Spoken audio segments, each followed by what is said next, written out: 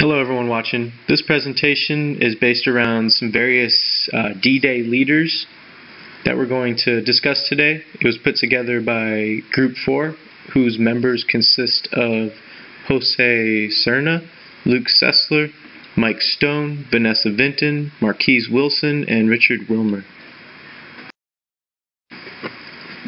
The leaders we will be covering today are General Eisenhower, General Smith, also known as Beadle, and Air Vice Marshal Lee Mallory. Some of the key leader topics we're going to be discussing during this presentation include shadows of leadership, elements of leadership, and last but not least, the ethical climates. It's apparent that General Eisenhower, General Smith, and Air Vice Marshal Lee Mallory had leadership roles. Shadows of leadership sometimes occur when the actions of a leader rub off on those beneath them, thus casting a shadow. So let's get into each of our selected D-Day leaders. For General Eisenhower, we're going to talk about the shadow of power. General Eisenhower was the Supreme Commander and had obvious power just from the title of his position. However, he was able to utilize a soft power approach, attracting people to follow him instead of forcing it. But let's not forget, General Eisenhower was the Supreme Commander, and he had legitimate power by position alone. What made General Eisenhower so special was not necessarily his title or how he carried his power, but instead his referent power, by which he was able to be a role model and have other officers and enlisted personnel look up to him. The first thing that comes to mind for General Beadle Smith is the shadow of privilege. In the military, they have a saying, rank has its privileges. This holds true for General Smith. The trust between Eisenhower and Beadle seemed unshakable. General Smith knew most of General Eisenhower's intimate details and what he was thinking. What set General Smith apart was his ability to always know General Eisenhower's true intentions. This is probably due to the fact that Eisenhower and Smith spent a lot of time together both professionally and socially. Besides having a privilege to information, General Smith had excess amounts of leisure with General Eisenhower, as well as the ability to eat very well, that is, in comparison to your average soldier. Air Vice Marshal Lee Mallory took a positive approach to the shadow of misplaced or broken loyalties. We can learn a great deal from Lee Mallory and his desire and ability to put his own troops first. He showed great concern to everyone about the amount of soldiers he would potentially be losing on D-Day. He also stressed the importance of getting troops ashore as quickly as possible in order to support his men flying in. Throughout planning for D-Day, he was either asking to reconsider landing his troops or asking support from tanks to ensure a quick assault. However, when given the final command by Eisenhower to continue the mission, he acted on his orders without hesitation. Alright, next we'll be talking about different elements of leadership and some of the qualities that our D-Day leaders possessed. General Eisenhower displayed three critical character elements throughout the movie Ike, Countdown to D-Day. The elements are reverence, wisdom, and prudence, and courage to assume responsibility. There's one portion of the movie in which General Eisenhower took full responsibility for the failure of the Allied assault, so other high-ranking officials would be spared the humility, but more so to maintain order and ensure a future. The display of courage that General Eisenhower displayed was the classic belief of the greater good and sacrifice one for the many. General Eisenhower was always listening to his command staff and valuing their opinion. Moreover, he would always weigh every option for the decisions that he needed to make. Irrational decision-making was not General Eisenhower's game to play. His actions, beliefs, and morality are reasons why he became General of the Army. General Smith displayed three critical character elements throughout the movie. These elements were justice, integrity, and courage to serve. General Smith displayed integrity throughout the entire film, always staying true to himself and his team. He was General Eisenhower's hatchet man, making the true gut calls in order to stay on task, but also being a kindred spirit when needed. General Smith had the ability to get his hands dirty, but stay true to the cause. I believe the reason why General Eisenhower was so successful was because of his friends, allies, and peers to whom he served with. Like Tom Selleck said in the movie portraying General Eisenhower, Churchill was right. I am the most powerful man in the world, but it is up to the corporal on Utah Beach and up to the private on Omaha Beach who will decide the outcome of this war. Now, I am just a spectator. Air Vice Marshal Mallory displayed 3 critical character elements. These elements were courage to serve, justice, and reverence.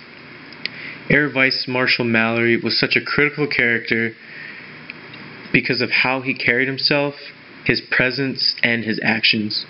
Air Vice Marshal Mallory and General Eisenhower did not always see eye to eye, but they shared respect for the overall mission success for the Allied forces, and that's what kept the team together. Reverence is displayed when he discussed the air operations with Eisenhower. Although Lee Mallory did not want to send his troops in with a 70% casualty rate, he later came to truth with himself, understanding that the ground forces obtaining a foothold on the beaches were the decisive elements to Operation Overload. Justice and courage to serve can be seen in the character throughout this movie. I believe that the character displayed by the Air Vice Marshal was because of his upbringing in the British Army, where respect and nobility are actions of gentlemen. One can see how the Air Vice Marshal was heartbroken on aspects of the operation. However, due to his role, he was able to focus on the overall goal and come to terms on what needs to happen in order to succeed. Alright, as we transition into the last part of this presentation, we're going to be discussing the ethical climates of each of our leaders, which correlated with how the unit functioned and ultimately resulted in their success. For General Eisenhower, we're looking at 3 specific criteria that really shaped the climate: process focus, integrity, and trust. For process focus, General Eisenhower did what great leaders do. He assessed and analyzed the situation. He used his team to make the best informed decision. He had numerous personnel, both land and air, to assist him with the overall mission. His intent was to keep the casualties the lowest possible and just to make the mission successful. An example of this was as he prepped for the final stages of D-Day, General Eisenhower consulted his weather advisor in order to decide to invade the beach or not. General Eisenhower and his team were glorified for the in-depth analytical research and level of detail that went into planning their missions. Integrity. Leaders have to make hard decisions. As a man in the position of General Eisenhower, he had the ability to make many decisions that could affect various matters. A prime example of this when General Eisenhower's best friend from West Point was caught divulging classified information in the eyes of the public. Even with their personal relationship, he had to uphold that climate, and he had to make the call to relieve him of his duties and send him home. To be relieved in a combat environment is probably one of the worst things that can happen to any military personnel, regardless of rank. Lastly, trust. The fact that the world leaders trusted General Eisenhower to lead the Allied powers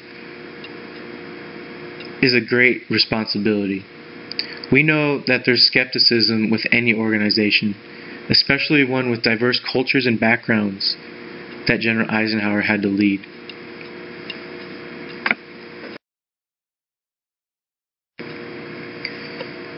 For ethical climate, we're looking at 2 criteria for General Smith: social responsibility and addressing the underlying factors. As the chief of General Eisenhower's staff, General Beadle needed to be in sync with the leader's intent. Although they did not always see eye to eye on the same things, General Beadle always vetted his controls and thoughts to General Eisenhower. One might not see the direct social responsibility, but always remember there are second and third order effects to everything. General Beadle continued to urge General Eisenhower to speak to the public and face what's going on. General Eisenhower did not want to face the public, but General Beadle knew and understood that it was owed to the American people, as many men put their lives in danger. Eventually, General Beadle would address the public. When it comes to addressing the underlying factors, we must understand that there will always be morally good and bad leaders. A leader must capture this type of behavior and address it. General Beadle confronts the issues of General Patton. His remarks in regards to Anglo-Saxon superiority make it hard for General Eisenhower to send him home. General Beadle offers his insight. Although General Eisenhower allows him to stay, General Beadle doesn't say anything. But the matter is addressed about the behaviors that may cause issues later. Alright, last but not least, we have Air Vice Marshal Lee Mallory.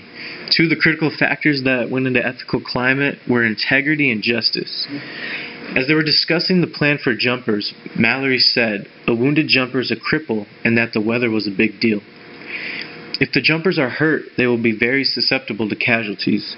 He was committed to the mission and not afraid to bring it up. He was supportive, even with the likelihood of devastating losses.